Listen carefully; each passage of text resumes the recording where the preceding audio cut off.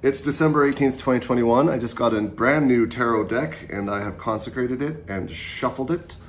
And interestingly enough, the first card I pulled was one of my favorites.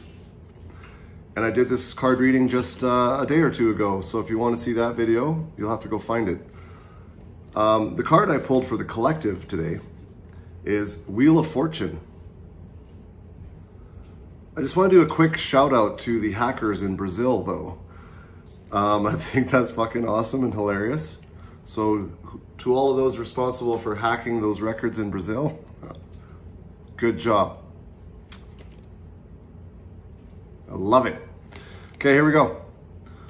Wheel of Fortune. The Wheel of Fortune meaning represents experiences and circumstances outside our control. The Wheel of Fortune archetype is the 10th encounter for the Fool, indicating that we exist in a dance between fate and free will.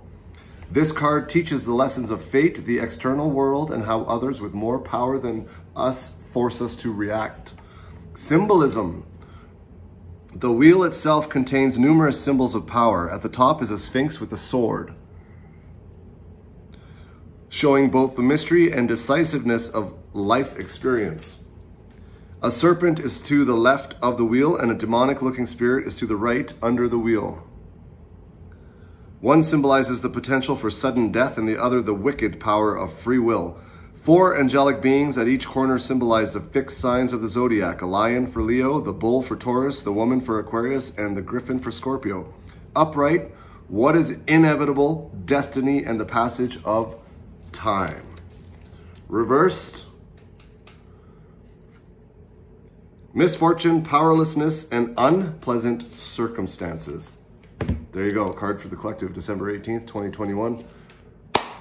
And again, shout out to the hackers in Brazil. Good job. Can't wait to see more of this kind of stuff going down out there. Circus sideshow going on. Laugh or cry, people.